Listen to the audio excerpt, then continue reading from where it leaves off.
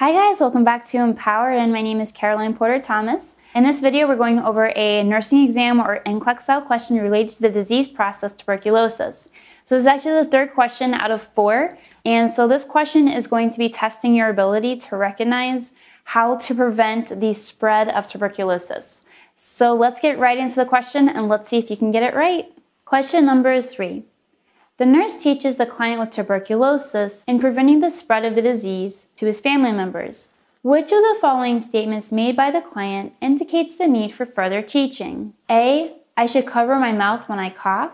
B. I should cough expectorate phlegm on the tissue, then dispose of them in a plastic bag.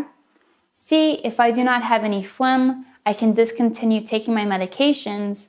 Or D. I should come back for sputum samples within the course of treatment to determine the effectiveness of the therapy. Whenever you see a question that ends with needs further teaching, you are looking for something that the client said that is wrong. In option A, I should cover my mouth when I cough, well yes, this is fine. In option B, I should cough expectorant phlegm in the tissue, then dispose of it in a plastic bag, this is also a correct statement because it can help with cleanliness. However, option C, if I do not have any phlegm, I can discontinue taking my medications. The client should continue to take his anti-TB medications regularly and should complete the course of treatment even if the symptoms have subsided and even if the AFB results comes out negative. And D, I should come back for sputum samples within the course of treatment to determine the effectiveness of the therapy would also be correct because the treatment may need to be modified or changed.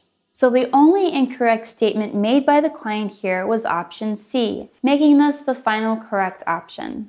Alright guys, I really hope that you enjoyed that question. If you did like that question and you want to see more nursing exam or NCLEX style questions, please give this video a thumbs up and also post a comment and please let us know what kind of disease processes that you're seeing lately and you feel like you need some more information on. So anyway, stay tuned because we're going to be posting one more question related to tuberculosis and we'll be uploading that either later today or maybe tomorrow.